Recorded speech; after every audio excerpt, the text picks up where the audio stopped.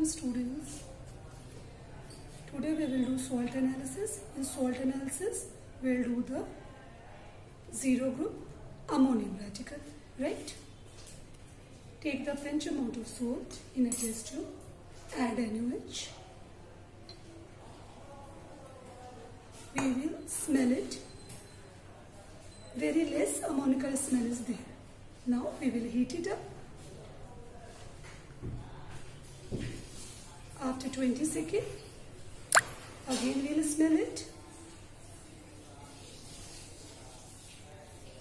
Yes, ammonical smell is there. It means zero group is present, NH4 plus mean. Now immediately we will bring the glass rod dipped in a concentrated fuel near the mouth of test tube. You see, dense fumes are coming. It shows NH4 plus is confirmed. One more confirmatory test for ammonia we will do.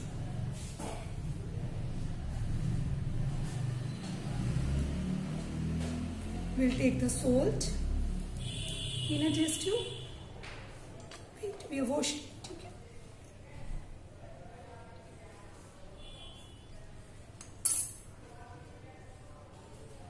Prepare the solution. Add Nestle's reagent K2HgI4. You see, chocolate brown PPT is there.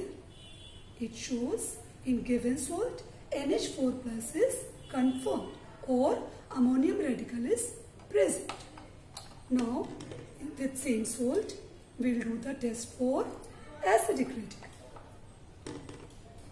For acidic radical we will take the test. Right?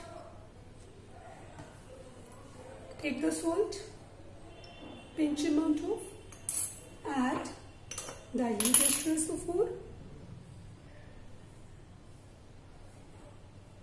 smell it. Yes, there is no smell. It means dilute H2SO4 group is absent. Along with dilute H2SO4 group, 4 radicals are also absent. Carbonate, sulfide, sulfide and nitrate. Now we will proceed for next group, that is concentrated H2SO4 group.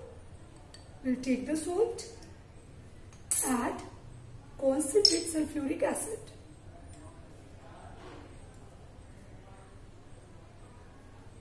You see brown or orangish fumes are coming. You can say this is a brown fume. These brown fumes shows in given salt concentrated H2SO4 group is present and Br minus confirmed.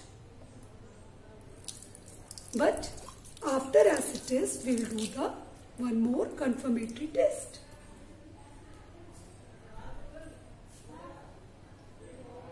Prepare the solution.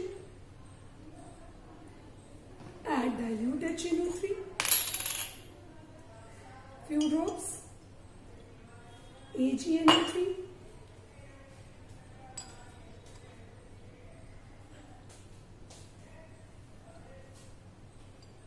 you see light yellow PPT has come.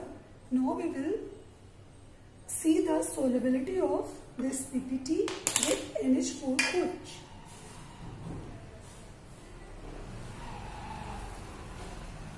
We will reduce the quantity of this. Then we will check the solubility in a proper way. See, it is a partially soluble. It means Br minus is confirmed. So in given salt, NH4 plus is basic radical and Br minus acidic radical is present. Thank you.